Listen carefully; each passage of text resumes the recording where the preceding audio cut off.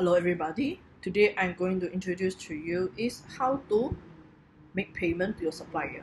After you enter your supplier invoice, you have to make payment to them.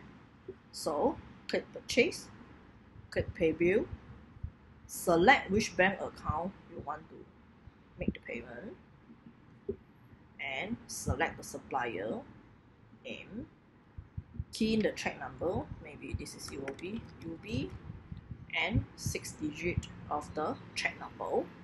Remember, this column will only have 8 characters, numeric, and you can key in the amount you want to make. Maybe this time I only want to make 1,000 as a partial payment to this invoice. Just click it, amount apply, and record.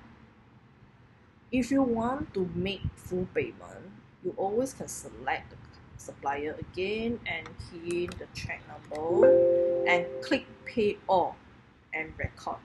It will automatically fill out the amount and click the amount apply. Thank you.